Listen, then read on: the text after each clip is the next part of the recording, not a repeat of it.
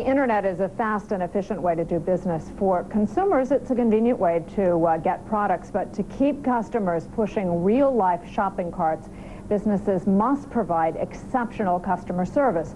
Joining me now with some tips on that subject is Phil Nolman. He's author of Just Say Yes, Extreme Customer Service. What do you mean by extreme customer service? Well, the premise of the book is to take the issue of customer service beyond the norm. So instead of satisfying the needs of the customer, we're looking to excite, delight, and exceed expectations. And how do you do that? Well, you do it by addressing the needs of the customer in terms of their basic wants, what they really want from a business, which is a relationship. It's to be part of the business's community. It's to be nurtured. And what do you get information about the customers? You send out flyers? I mean, how do you do this? Well, you manage a database by capturing information about the customers so that you can serve them better. But it includes guarantees. It includes the kind of value-added components that would have a shopkeeper sitting the customer down, giving them a refreshment, a cup of coffee, and then transacting business. It's treating them in a human way. But that's assuming that they're in your store. How do you get them in the store? Well, traditional marketing drives people to the store, advertising, and part of an extreme customer service program is to detail the kinds of things that your business does for the customer that are extreme in service areas.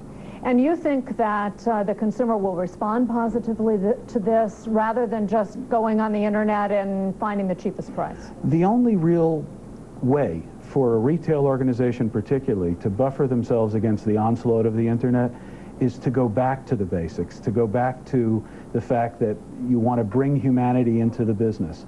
And that means personal communication. It means a personal relationship with the customer that will be difficult to exist in terms of technology. But it's interesting. One of the things that I've even done is to use the local retailer as the place to find, kind of touch the products and figure out what you want. Exactly. Then you go to the internet and you buy it. And you buy I mean, them. how do you, as the local storekeeper, capture me while I'm in the store? Well, there are several things. One is the issue of price. And retailers are learning that when customers kick the tires in their stores, they have to be prepared to meet the price or beat the price of the internet. The other thing is that the internet cannot guarantee the customer the kinds of things that a retail shopkeeper can in terms of personal service, follow-up service, and value-added components to the relationship. And so you have to make sure that the customer knows that that's what things that you're getting. Absolutely. Yeah, it has to be very demonstrative. And you found, can you give us some examples of companies that have done well doing this? Well, the retail jewelry world, which is a field that is suffering by virtue of the internet, particularly in commodity goods like diamonds, has found that by providing the customer with credible incentives and guarantees that they can't possibly get, certifications that aren't available through technology, that it is a great way to bring them back into the throes of the retail environment, and also to give them an experience within the retail environment that they're not going to get in front of a keyboard. Well, in fact, we have very good results from Tiffany today. I mean, is that a good example? Great example.